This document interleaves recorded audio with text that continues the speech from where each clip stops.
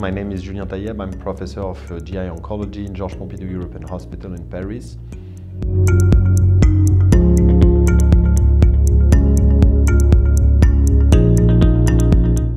So we know since more than 30 years now that right-sided colon cancer are different from left-sided with a worse prognosis. This is clear in all the analyses that have been performed since 30 years, but what is now new is that with the current therapies, with the targeted agents and modern chemotherapeutic regimen, this is also true. So we have confirmed recently with big subset analyses that right-sided tumors are of worse prognosis in the modern chemotherapeutic era.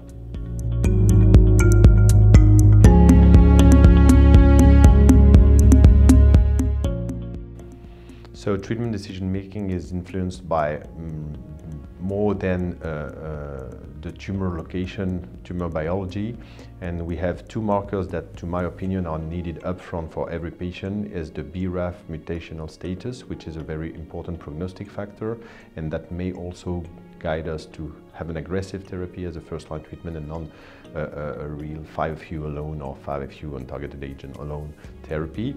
And the second one is the RAS assessment, which is of major importance because this will define a subset of patients that are very sensitive to anti-EGFR therapy and will probably make us use this therapy as a first-line treatment in these patients.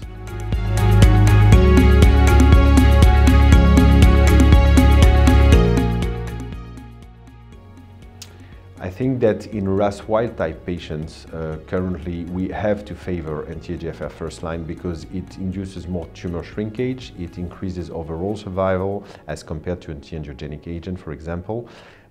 We don't know for PFS, but clearly there is more evidence to think that there is an advantage for the patient to start with an anti-EGFR therapy if he is RAS wild-type.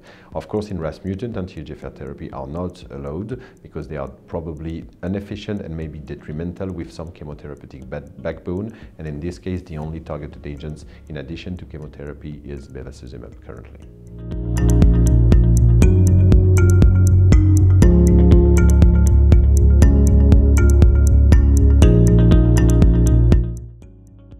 So recently we've seen that right and left colon cancer were reanalyzed on a head-to-head comparison of bevacizumab and cetuximab in the CALGB trial.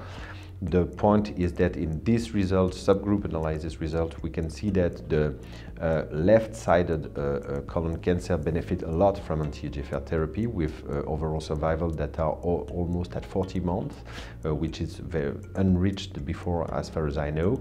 This is also true in another analysis from the FIRE3 trial with the same results, almost 40 months of median overall survival, which is really impressive.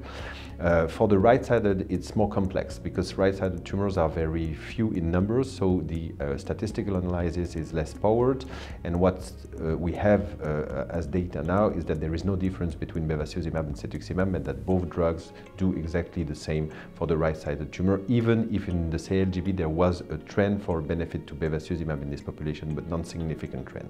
So I think that first of all we don't have to change our practice based on a subgroup analysis. If we want to change our practice on subgroup analysis, we will not use, for example, bevacizumab in RAS mutant patient because in the TML and other trial, bevacizumab was not efficient in the subgroup of RAS mutant. So subgroup analyses are here to generate clinical trials, not to change practice.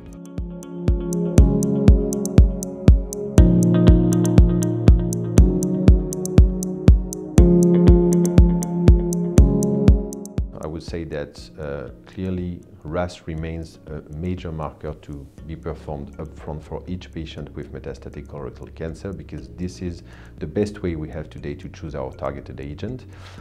RAS wild-type will receive anti-EGFR therapies, RAS mutant will not. And I would say that SINES is just an exploratory analysis that brings some data that are more related to the molecular differences between right and left than to the SINES really of the tumor.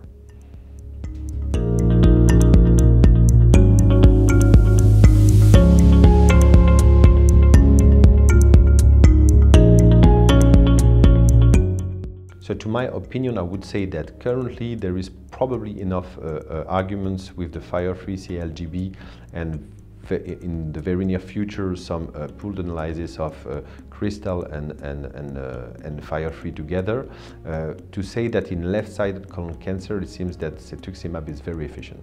So I would say that RAS wild type left-sided, it is sure that we have to perform cetuximab in all our patients.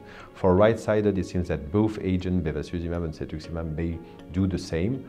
But to my opinion, it's very important also to treat a patient with an anti-EGFR therapy when he's RAS wild type currently. Maybe in the future we will be able to find new markers to better define the sensitive population to anti-EGFR therapy, but currently it's RAS wild type. And not to give this drug at any time point would be really a loss of chance for my patients. So I would also probably prefer to use anti-EGFR in every RAS wild type patient.